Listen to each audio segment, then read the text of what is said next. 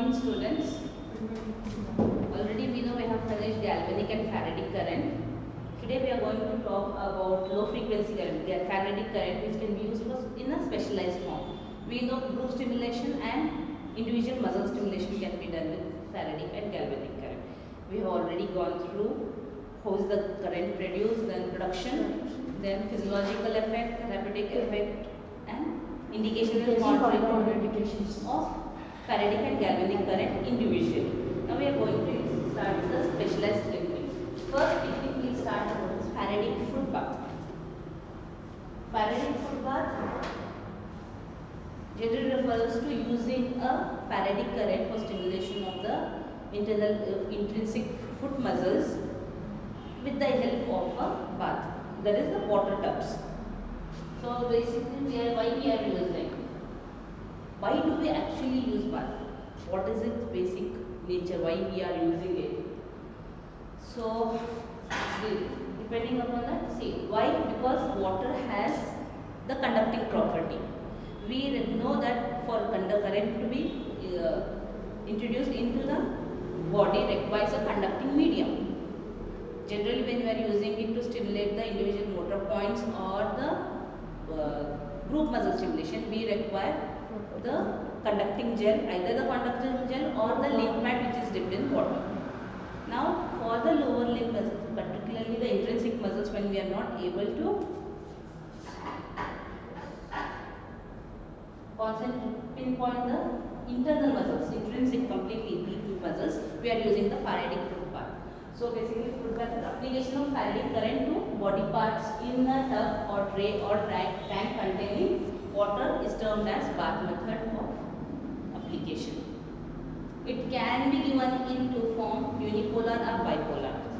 Where unipolar refers to one can be in the bath tank or water immersed in water, and other can be in the, it can be connected anywhere using a, just to complete the circuit, or it will be one will be kept in the water while the other will be at a convenient part where it has to be fixed. Then bipolar refers to both the electrodes will be immersed in water. Both will be kept in the water and the muscles are stimulated.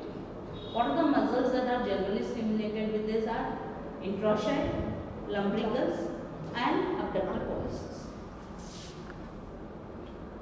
So basically advantages of this technique is the skin resistance, skin impedance. Remember, skin impedance refers to the resistance offered by the skins to the flow of current into the body.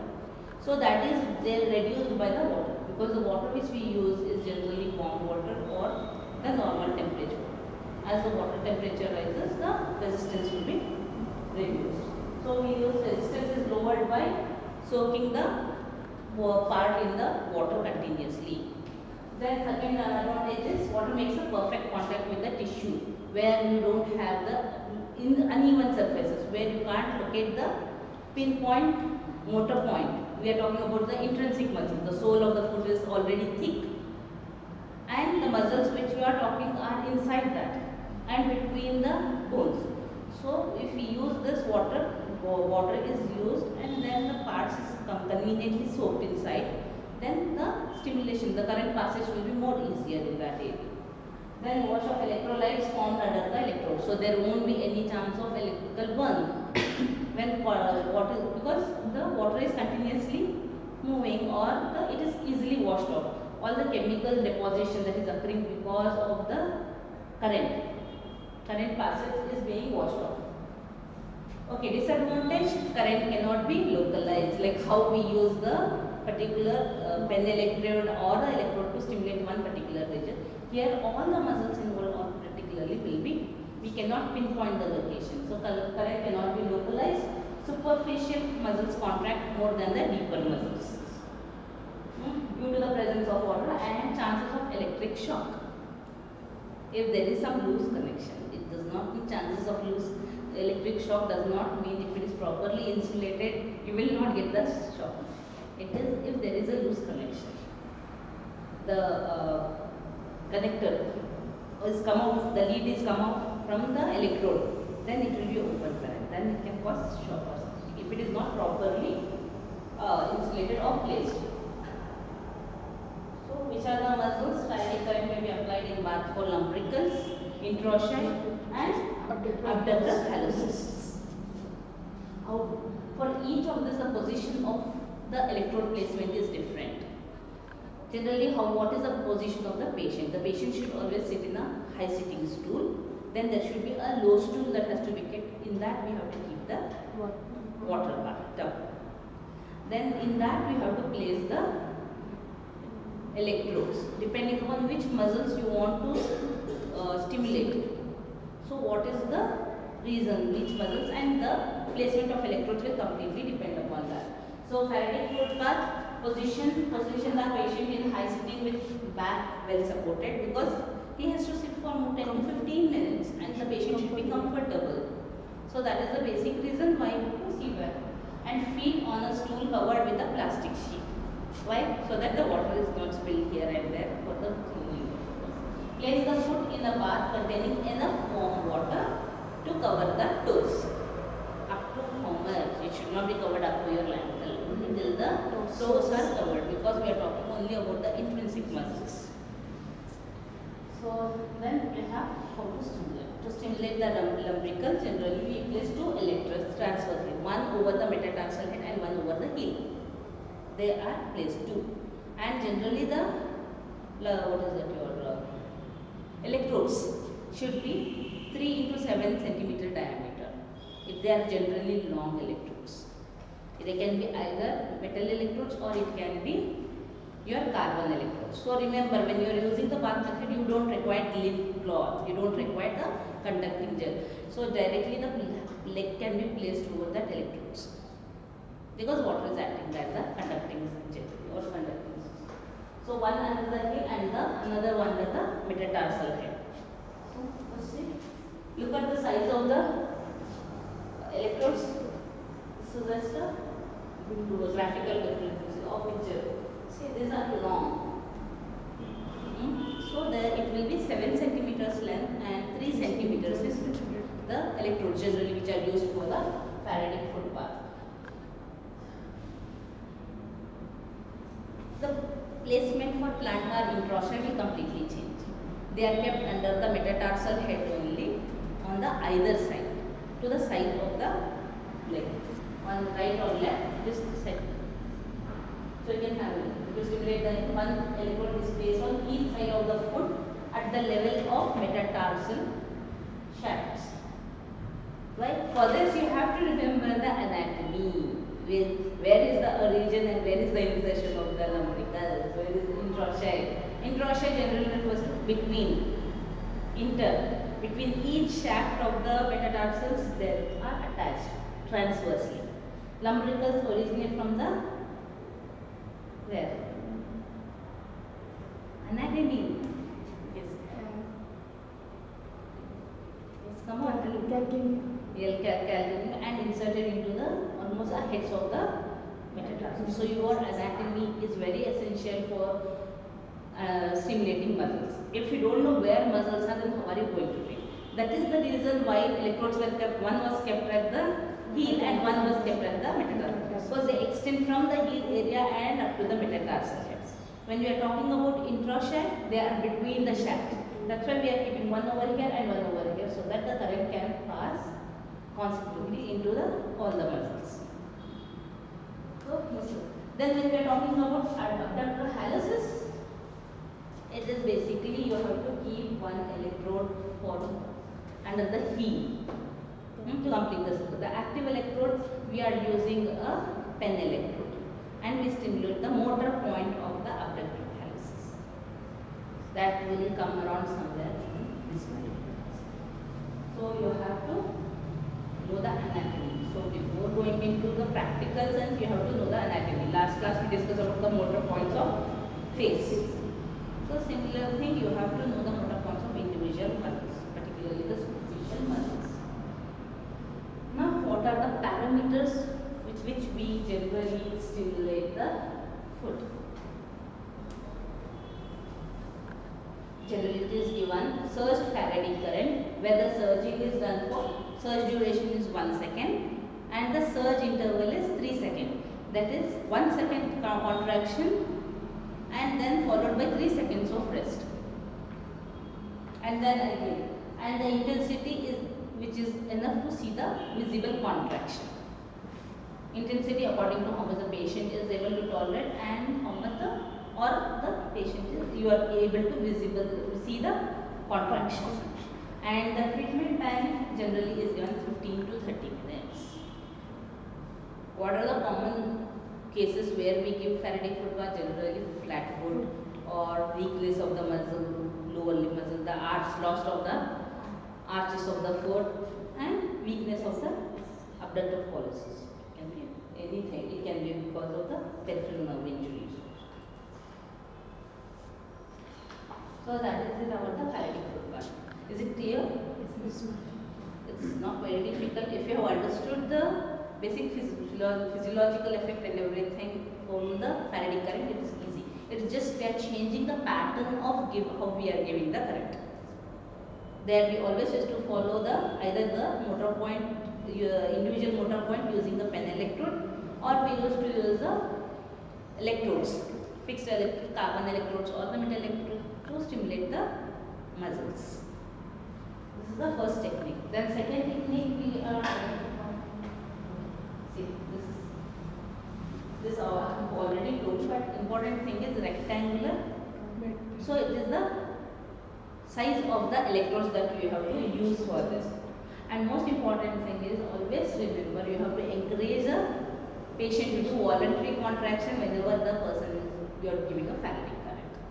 Remember Faraday current is given only for the innervated muscles.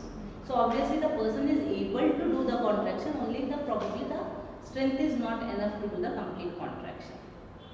So same way we have to always encourage the patient to contract the muscle voluntarily during the current muscle. When the current is coming, the muscle is contracting, the patient also has to do it voluntarily.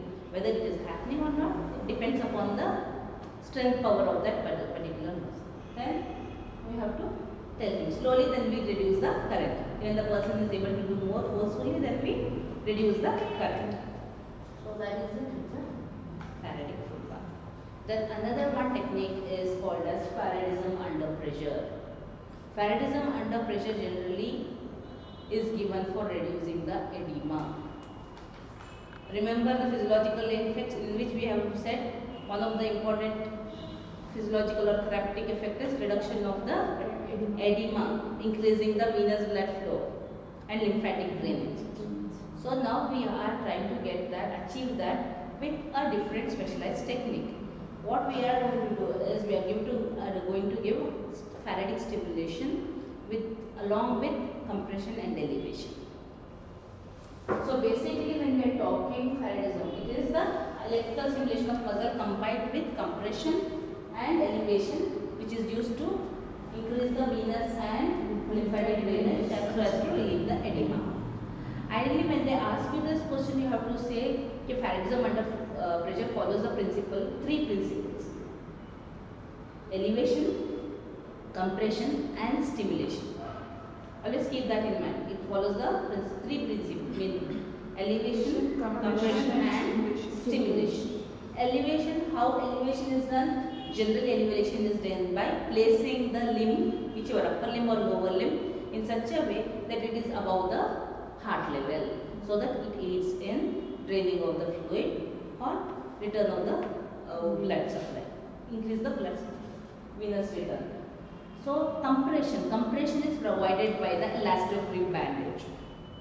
We are giving an external compression to aid or help in venous return. How? By applying the crepe bandage. Then stimulation. Stimulation, we give Faraday type of stimulation. Faraday type of stimulation is used to produce a near normal like tetanic type of contraction, which is normal contraction type. So when they are doing that normal contraction of group muscles, what happens? There is movement occurring. When there is movement occurring, the blood supply increases. So it acts as a pumping mechanism. Muscle contracts, relax, muscle contract, relax. It causes increase in the venous. It increases the blood supply and thereby increasing the venous. So we are using these three principles, applying it together to achieve our goal. There can be edema, generalized edema in the lower limb or upper limb. It can be because of various reasons. See, there will be a mastectomy. Indications, most common indication, mastectomy is removal of the breast. That is done. After that, they remove the axillary lymph nodes also.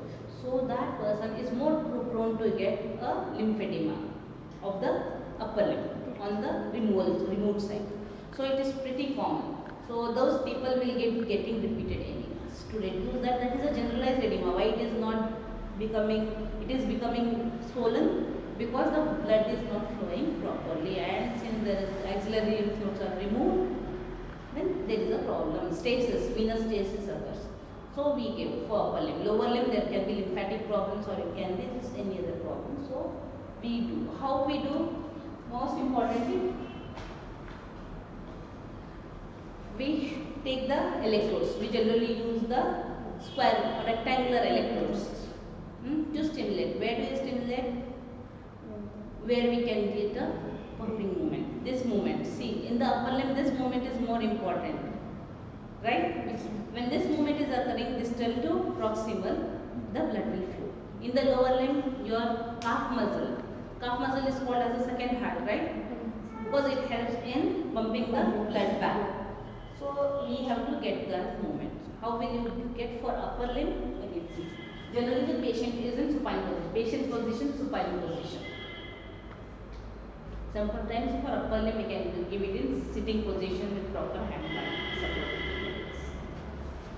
The limb is elevated above the heart level using pillows. If it is lower limb, you use it, keep it in the slant way and it is elevated. Then for upper limb, again you can keep it this way, or if the person is not comfortable lying limb, even in sitting for upper limb we can do, not for lower limb. Upper limb we can do in sitting position with proper back support and keeping the arm elevated. So, if patient is comfortable in supine position, then keep it in supine position. So the pressure bandage is applied over the extremity. This you have learned in nursing, how to apply a crepe bandage. Most important principle behind applying your crepe bandage is the pressure difference. You have to give more pressure at the distal, and as you rotate it or rotate it on the lower limb, the pressure has to slowly reduce from distal to proximal. That is like you are squeezing.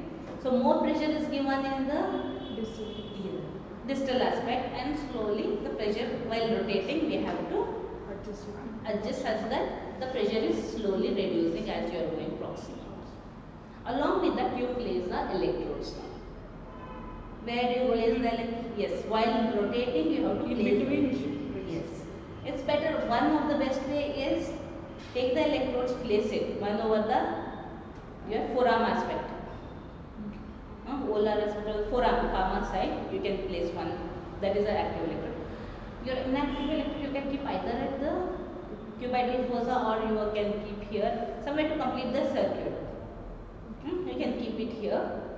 With the microvortex you can stick it. Then tie the elastocrip bandage continuously.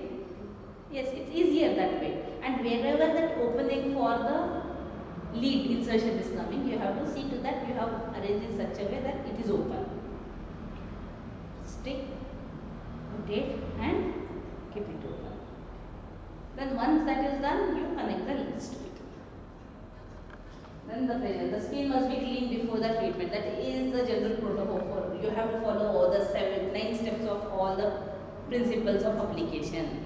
Starting with introduction, explanation, then testing of the machine, just cleaning of the area, checking for the area for the contraindications. Then next, checking of the temperature, contraindication, skin sensation, then checking of the machine, then seeing whether the machine is also zero and everything, then connecting. Now comes the procedure. Anything you have to follow those steps continuously. Then you have to include the treatment. Now give the treatment for the desired. Generally this treatment is also given 15 to 30 minutes. The skin must be cleaned, everything. That is to lower the resistance. Okay. Placement of electrode. For the lower limb, the active electrode is placed over the belly of the calf muscle, and in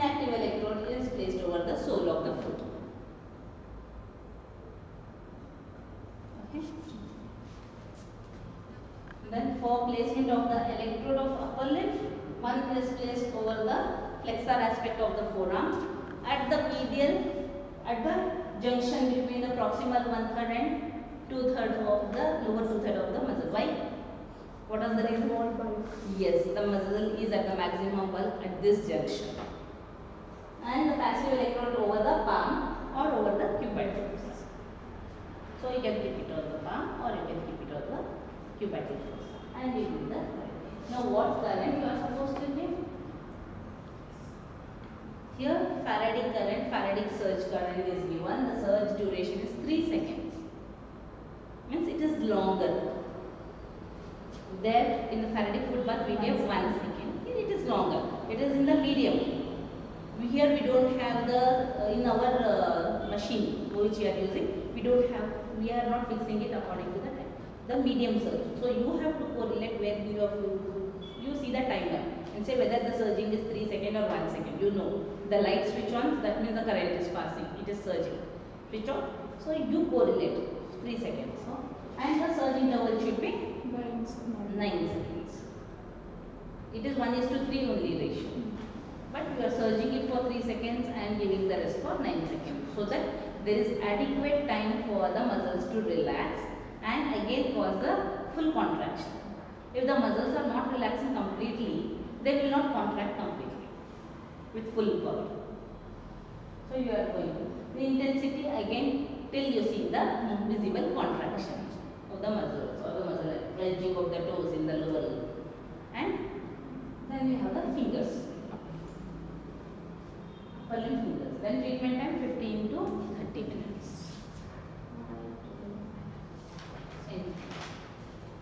Rectangular electrodes are used and you are always to tell the patient to do the active movement. When whichever movement is occurring, they have to do the active movements. So there are other techniques also. This is one technique so that you don't become confused. But we have been doing one keeping here, one keeping here, so that is we used to change the positions also previously. Now we are just concentrating on the distal movement. Distal movement is enough because there are studies showing it. Only the distal movement is enough to pump the maximum of the blood back to it. It's more like pumping. So we give for, when you are not giving this, we tell the patient to use the squeeze balls, smiley balls, and ask them to squeeze it, keeping the hand up. If there is no elevation, there is no training. You can do this also, but that will cause movements, but it will not help in blood pressure. So we have to keep it in that and they have to do.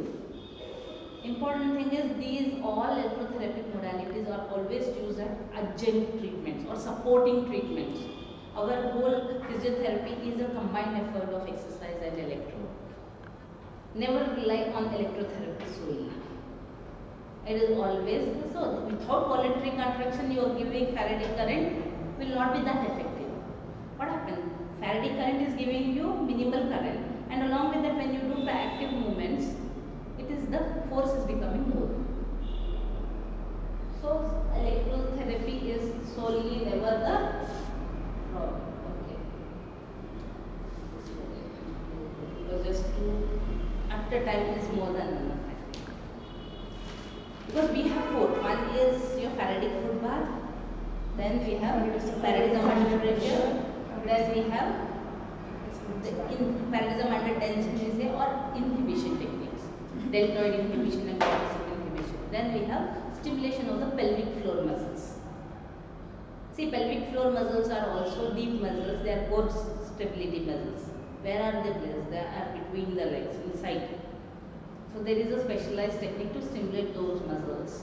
And where we'll give stimulation, that again are plenty of indications. Stress incontinence we say, prolapse uterus, prolapse rectum.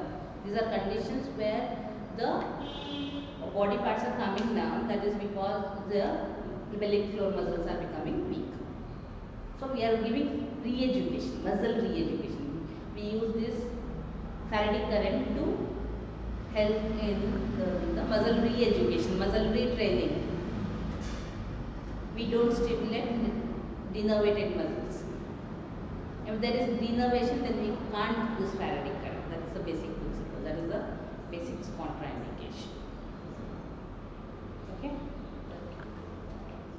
that should be it for today's class. Today afternoon I will be taking motor points of face because we already discussed and we will start with that. Thank you.